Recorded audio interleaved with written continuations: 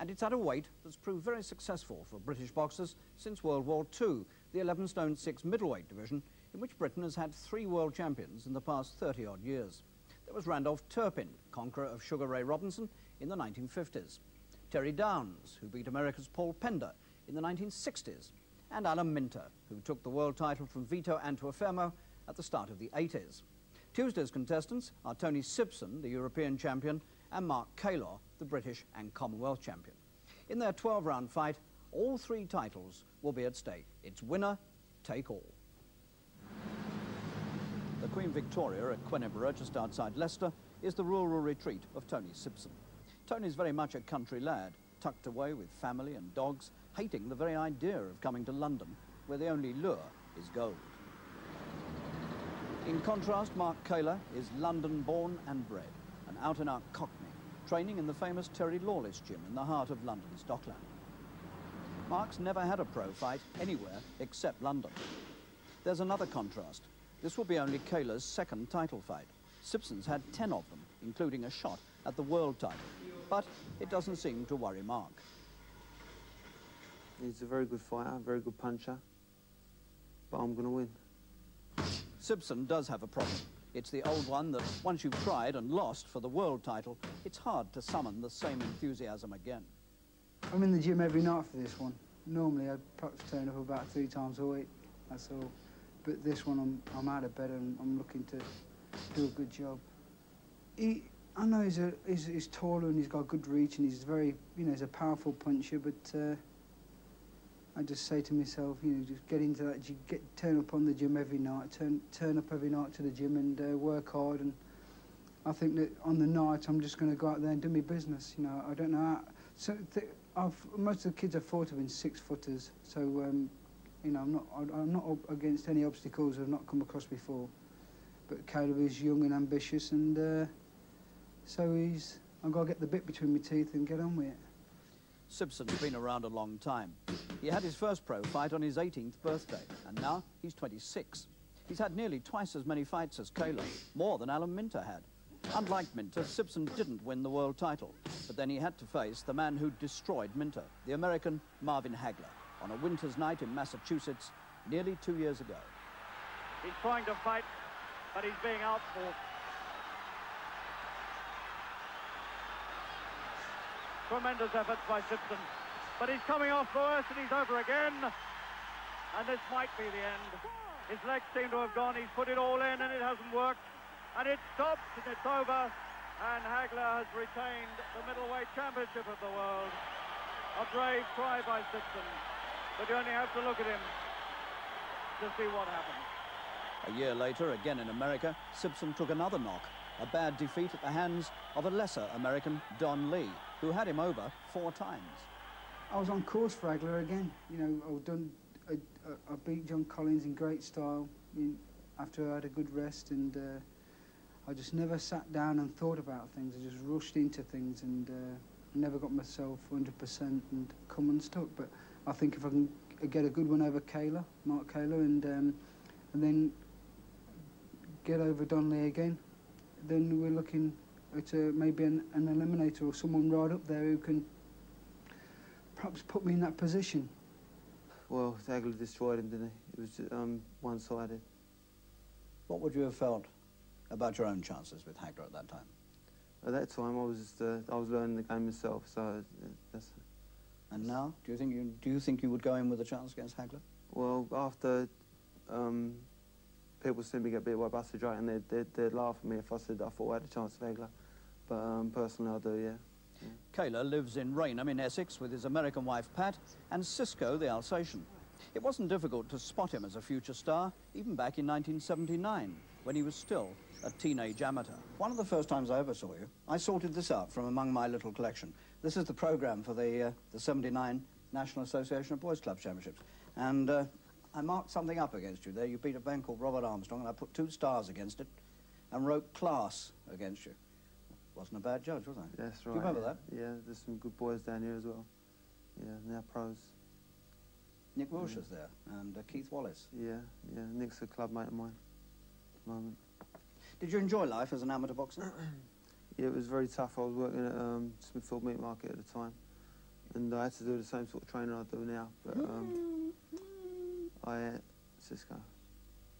But I had to work as well, so I was up at 5 o'clock in the morning, back home for a couple of hours sleep, and then I had to go down to the gym in the afternoon.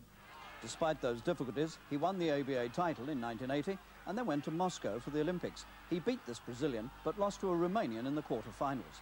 That was his cue to turn pro, and the only real setback since has been the hammering he took from Buster Drayton earlier this year. Round 7. Surely he won't survive this. And Owen Kaylor's gone down again to take another count, having been signalled to go on. Mike Jacobs tells him to go on again. Oh, that was one punch too many. Drayton's only light middleweight. It was a very, very bad loss as far as I'm concerned. But since after that fight, I had a minor operation on my hand, which I've got the scars to prove. And I'm now punching with the full power of my right hand, which I couldn't do against Drayton. And when you fight a guy like that, you've got to be able to hurt them, and I wasn't able to do that. Where did you do the hand? Was that in the fight with Gums? No, I'd done that in the fight with Ralph Moncrief. I threw a right uppercut to his stomach and knocked all the stuffing out of it. They thought it was something called a ganglion, but it was just mass scar tissue underneath the skin. That's since been corrected, and I can't wait to fight Buster Drayton again now. So Mr. Sibson will be feeling the full weight of that hand. That's right, yeah. He brought the right hand into use at the Albert Hall last month against the American David Tote. Tote never really stood a chance, and it was called off in the 6th. Now for Sibson, and another major event in his life. My wife's due to have a baby 4 days after the fight, so that's a special reason I want to win. It could be a very close race between the two events. Yeah, I hope she holds on. Do you normally go and watch Mark box? No, I haven't been since the Glenn McEwen fight about a year ago. I won't be going to this one either. Well, you can't go to this one very well. But normally, you're not that keen on boxing? No, I prefer not to go. I get worried going there. I'd rather stay at home, just relax. Relaxing is one luxury Tony Sibson can't afford. Everything will depend on whether he's drummed up the old form, the animal eagerness that took him to a sensational 3-round victory over Alan Minter in 1981. Oh, good punch, he's got Minter with the left. Oh, an almighty left hand with Minter on the ropes, and he took it full-blooded. If I've got a threat in this country, it's Mark Kaylor. You know, that's what I've always said. If anyone going to threaten me in this country, it's going to be Mark Kaylor, and they think it's time that he fought me, so, you know, it's going to be like a Minter Sibson. Only, I'm not too ready to quit at this minute, so I'm very keen. These fights happen every so often. I mean, the last fight like this was the Minter against Sibson, when Sibson was the up-and-coming fighter, and Minter was the guy of all the experience. So, I mean, I'm not overawed because I'm fighting the fighter more experienced than me. It doesn't worry me. I know what's in front of me, and I know I can do it. If people think I might be another Minter, but he was like 30, I think, when he packed it up. I'm only 26. Kaylor's 3 years younger, full of ambition and grace with talent.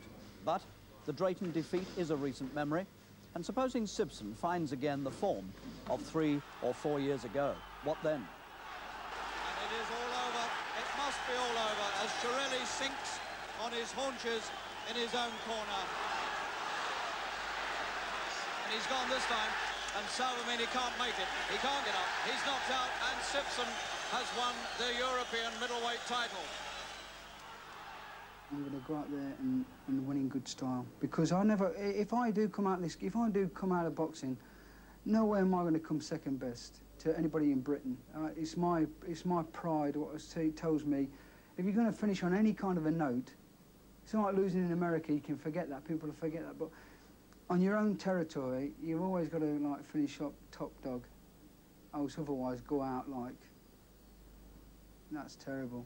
Going out a loser. That's not for me.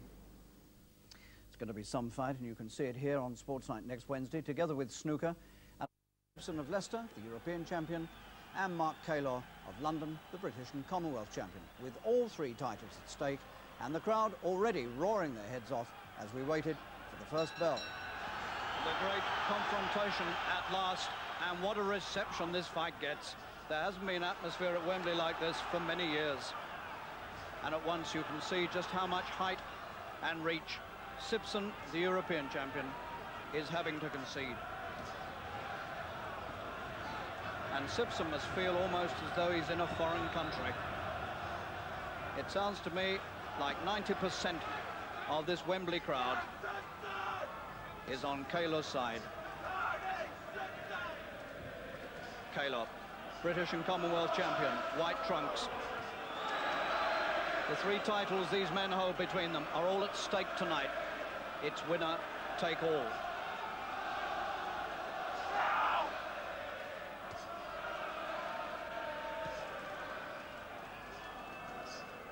Kaylor's reach and undoubted skill against Sibson's raw hooking aggression and undoubted punch.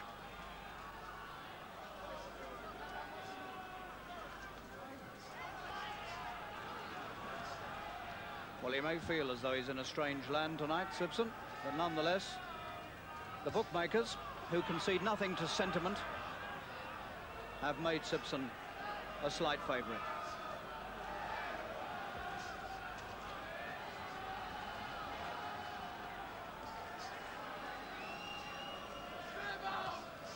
Good hooks from Sibson.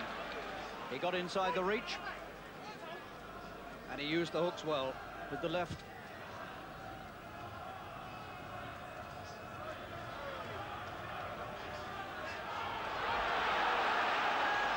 And he out-jabs Kaylor. Sibson with almost twice as many pro fights as Kaylor. 10 major title fights behind him, and this is only the second that Kaylor's had.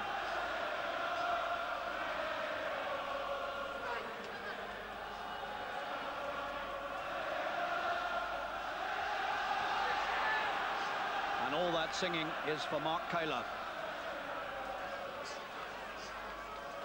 But at the moment, Kaylor's being beaten to the punch.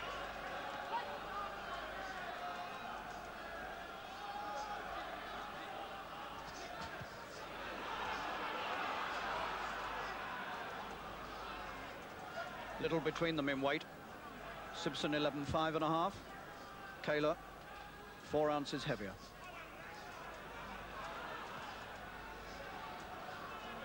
Lively opener. The first of a scheduled 12 rounds. And maybe the edge with Sibson.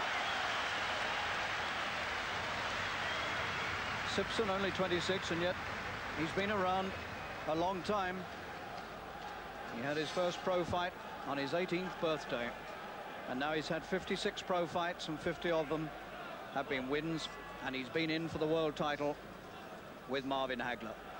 He came in with a couple of beautiful left hooks early on in that first round. There's the first, and I think he followed up with one to the stomach.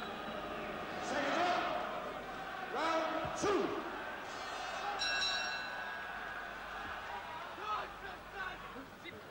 Kaylor in the white trunks.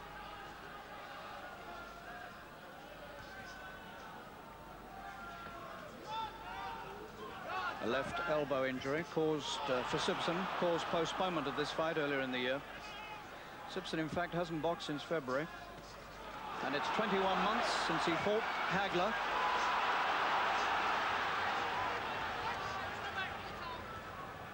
Kaylor's had 29 fights, 27 wins.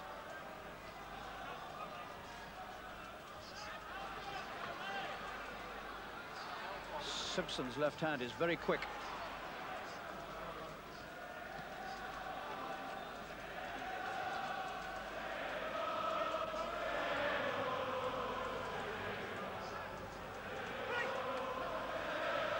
Well, at last, the Sibson supporters make themselves heard.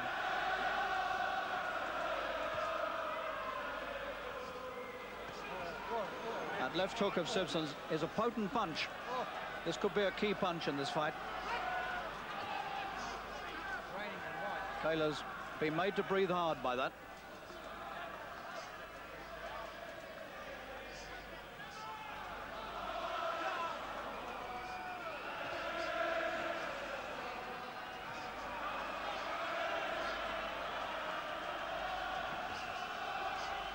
Sibson knows full well that defeat here could mean the end of the road. He wouldn't be too keen to go on without a title.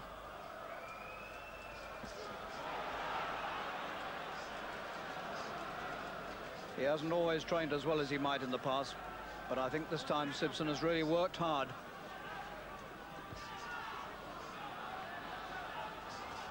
Good right from Kaylor.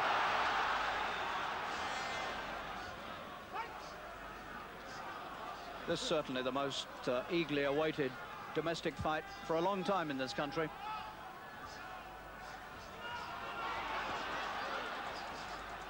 And this is the top division in the country at the moment, the middleweights. Two good men here, and behind them men like Harold Graham and Errol Christie and Jimmy Price, all waiting their chance.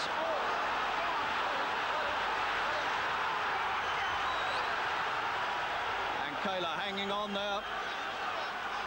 The action is furious already in this second round. Sibson's nose is bleeding. He's ripping the hooks in. Now then, can Kaylor withstand this storm? He's under the sort of pressure that Buster Drayton put him under when Drayton beat him. And to everybody's disappointment, except perhaps the fighters, the bell ends that furious second round, and both men felt it there. What a set-to they had in the last 30 seconds of that. Kaylor, for a moment, looking very disturbed. He took one or two sharp punches, but Sibson didn't come out unscathed either. He's got some blood coming from his nose, so he's been hurt. And this is proving to be the fight we hoped it would be. That nose could be troublesome for Sibson. They've had trouble stopping the blood. That might affect his breathing. They've taken no time to warm up. They've gone straight at it. And this Wembley, absolutely packed for the first time in many years. Not a spare seat.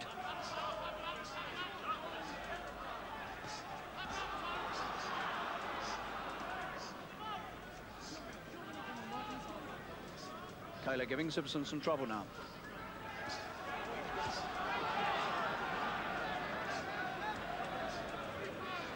Sibson looking all around him, outside the ring.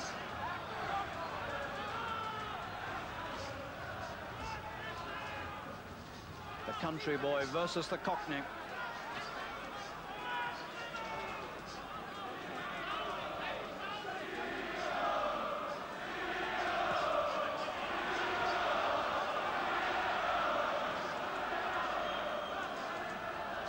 Sibson relying almost entirely on that left hook.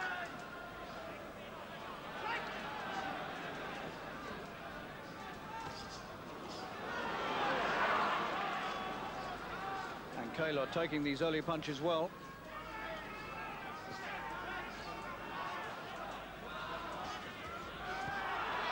Good right hand inside from Kaylor.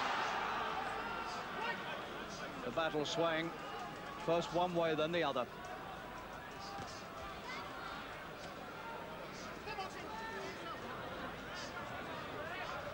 Slight cut underneath the left eye of Sibson. Very slight, but it's there.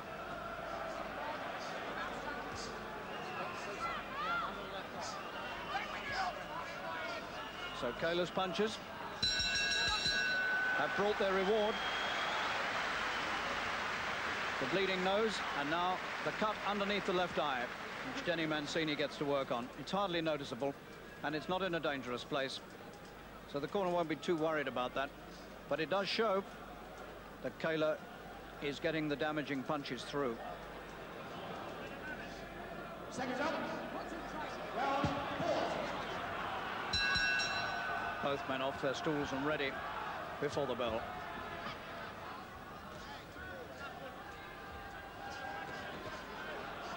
Kaylor, the taller of these two men, with the longer reach. Sibson is only 5'8".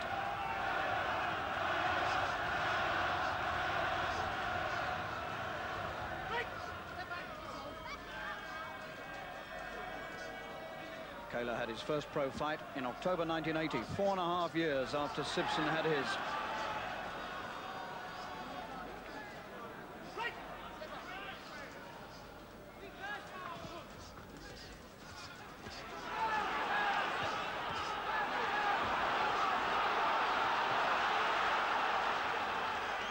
The ferocity of this punching inside is really quite something.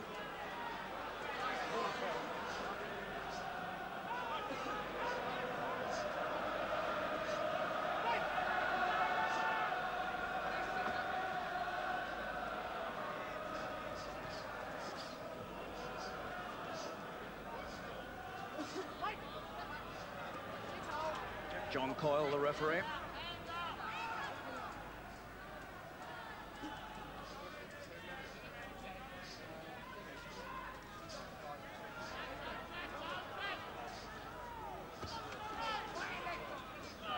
This fight under European Boxing Union rules, but the referee and the two judges, all British. The compulsory 8-count rule is enforced for this.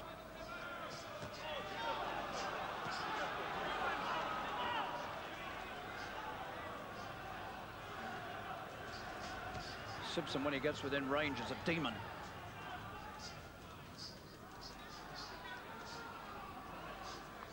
But in order to get past the long left of Kaylor, he's had to take those punches that have damaged his face.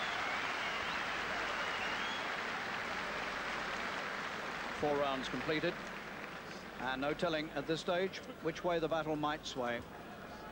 Here's one of the men who's waiting to challenge the winner, Harold Bomber Graham from Sheffield, undefeated.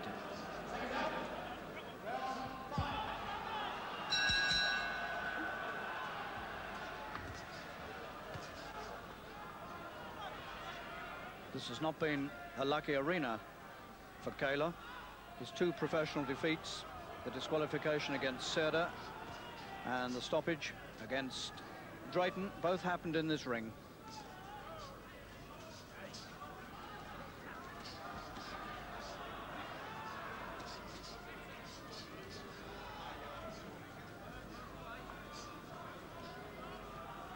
Three titles at stake: European belonging to Sibson, British and Commonwealth belonging to Kaylor. And in his time, Sibson has held all 3. A man of tremendous championship experience.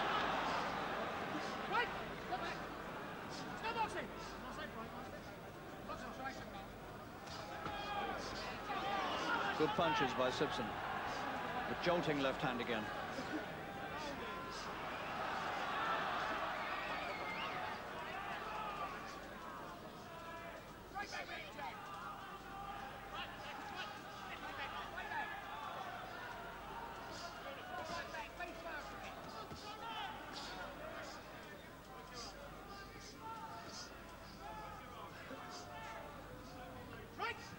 Whoever wins this fight is going to earn it.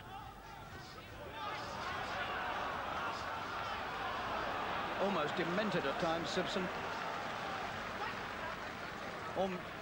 Absolutely determined to win this fight.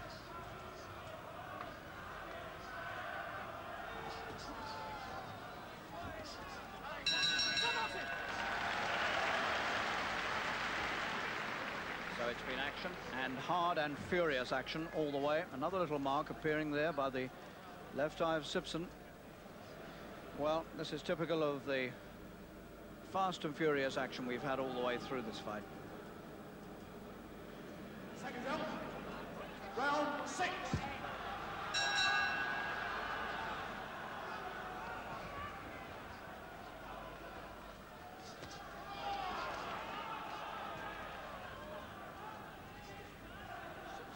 Kaylor's had a minor operation on his right hand to cure some trouble there in recent months. And he told me that Sibson will be feeling the full weight of that tonight. I don't think Sibson has yet felt the full weight of Kaylor's right hand. Most of Mark's work has been done with the left.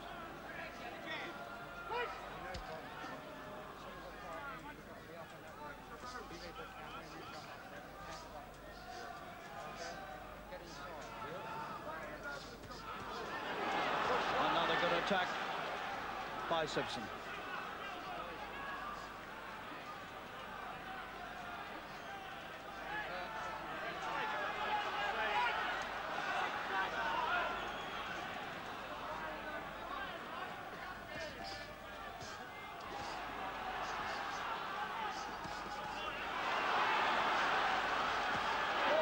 Good left hook from Sibson again. A little bit high up. And Kaylor has to hold on. Sibson's nose bleeding again. Hard fight.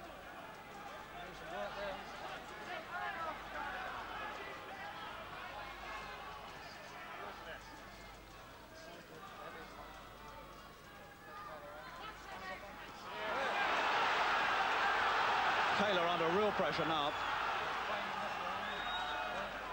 It's the best round Sibson's had.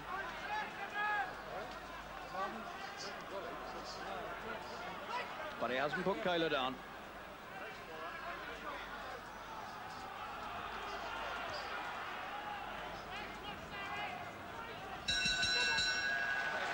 Overwhelmingly Sibson in that round. Well, that was more like the old Sibson of about 3 or 4 years ago, and Kaylor felt the full weight of the attacks there. So there's bound to be just a little concern in that corner now. Well, after that good round, Sibson continued to hold the upper hand. We rejoined the fight in the 10th.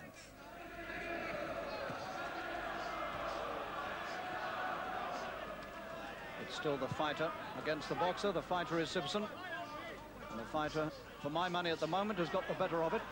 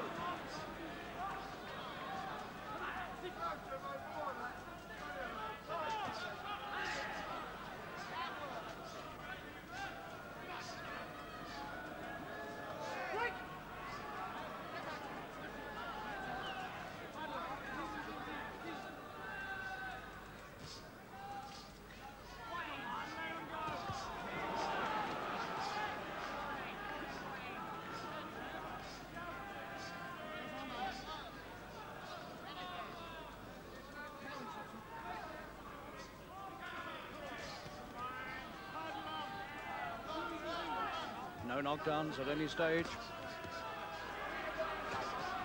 Hard bruising. Good struggle all the way.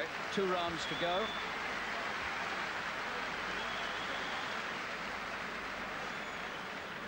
Kaylor's fought the best fight of his life, no doubt about that. Only 1 title fight behind him when he won the British title, and he was on the floor in that one. Got up to win in 5 rounds. Now these last 2 rounds are going to be a real test for him. Second out, round 11. Well, this is further than Kaylor's ever been.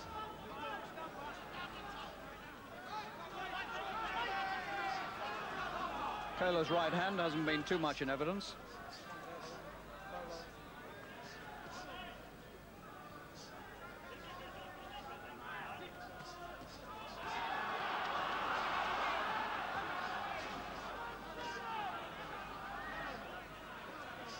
And still Sibson hasn't managed to repeat the tremendous 6th round when he really was on top.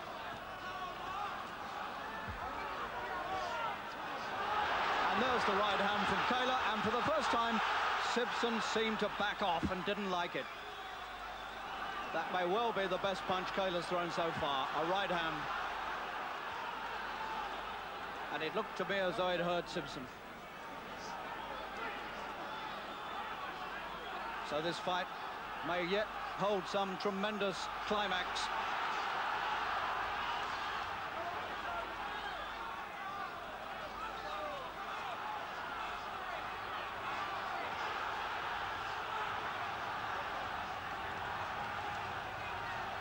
And the London fans have come to life now.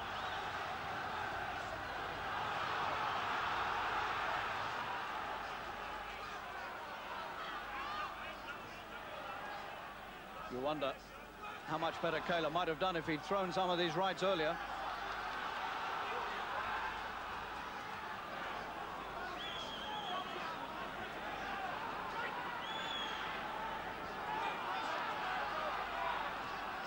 Another good one, right uppercut this time.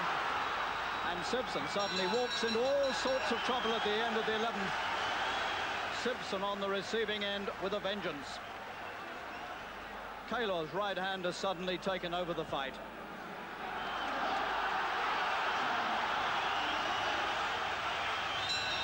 The stocky Sibson, the European champion. The taller Kaylor, British and Commonwealth champion. And those 3 titles now all on the line in the next 3 minutes.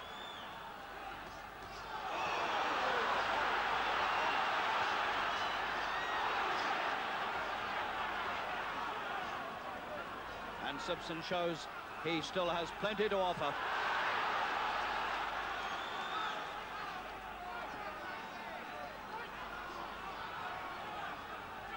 And this Wembley arena seething with excitement.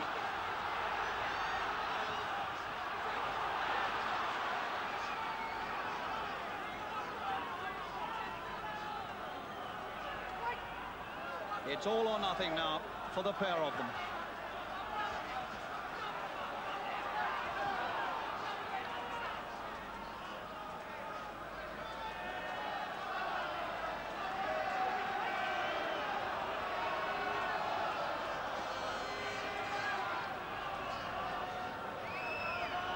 I haven't heard noise at Wembley like this for a long time.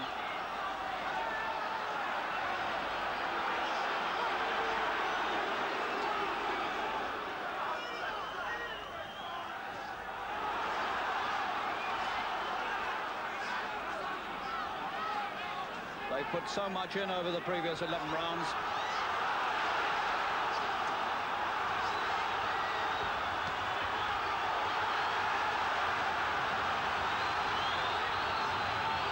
Locked together. Neither man prepared to give way. What a finish. What a fight.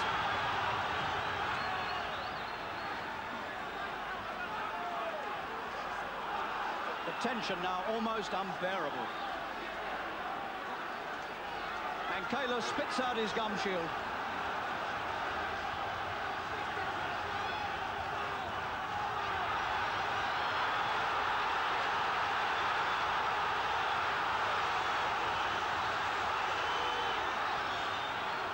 The perfect climax to a major title fight.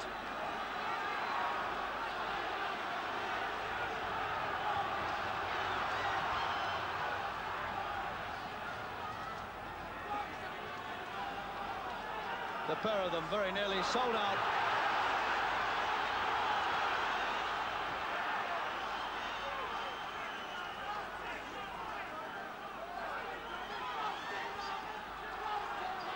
It's all a lot closer than it was earlier.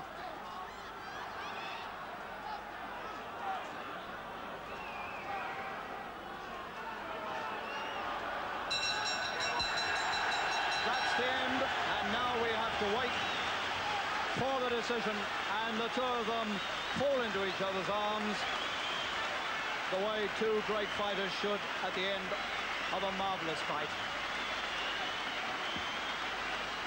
Well, that was the fight we waited a long time to see, and it turned out to be a cracker. The referee and 2 judges all scored it for Sibson by 2 rounds. Sibson, then holder of 3 titles, and today he said he'd be holding on to the British Championship. One more British title win will give him the Lonsdale belt outright. His next fight may be abroad. He'd like to avenge that defeat by the American Don Lee. Meanwhile, there's a queue of Britons waiting to challenge, apart from Kaylor, Harold Graham, Errol Christie, Jimmy Price, any one of them itching to get at Sibson.